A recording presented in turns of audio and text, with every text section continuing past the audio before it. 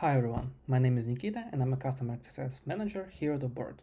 Welcome to the Custom Dashboard Guide. Today we will talk about how to set it up and its features. So what is a custom dashboard? It's an executive reporting tool that shows only the objectives and key results that you currently need, together all with vital stats. The dashboard can suit all levels of reporting, from executive down to the team's level. Right now on the screen you can see a company level dashboard for this year, with its goal help companies grow better and 3 objectives that support this goal. But let's also try to create a team or department level report. For example, marketing team. For this, let's go back to the alignment view, select groups filter, search for our marketing team. Okay, here it is. And here we can see 3 objectives currently assigned to marketing team for this queue. Let's open another tab and create our report there. Okay, as a goal, we can enter marketing focus for Q3, right? Create report. And let's start adding objectives. Let's go back to this one. Search for our objectives, add more. Okay, nice. And the last one. Great. Cool. Now our report is now ready and will appear on the list. Here it is.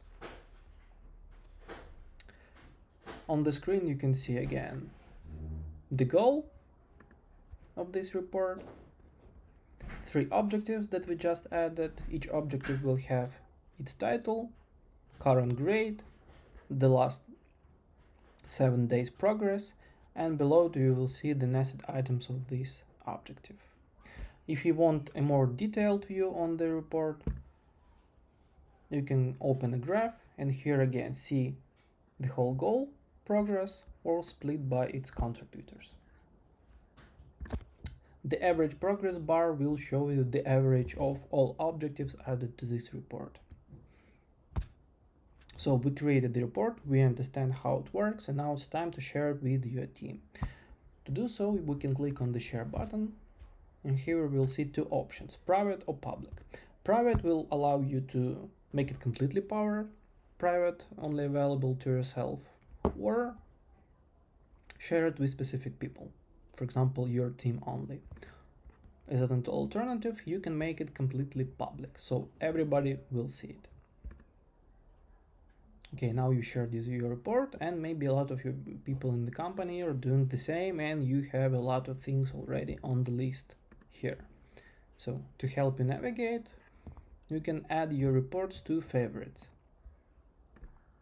In this case, they will also appear on the side menu under the Dashboards tab.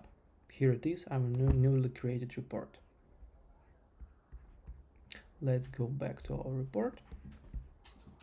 So, what else? The limit of objectives is 10. It's not possible to add more than that. It's also, for example, if you indeed add 10 objectives, the horizontal layout may not suit you perfectly. In this case, you can switch it to be vertical, like that. Also, in case you want to showcase your report on the big screen in your office, we have a presentation mode that will allow you to actually present it. What this mode will do, it will switch between your objectives every 5 minutes and show its nested items.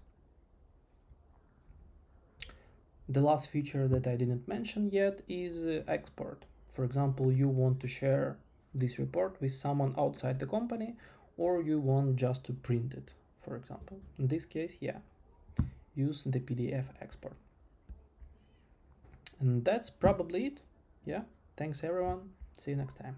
Bye.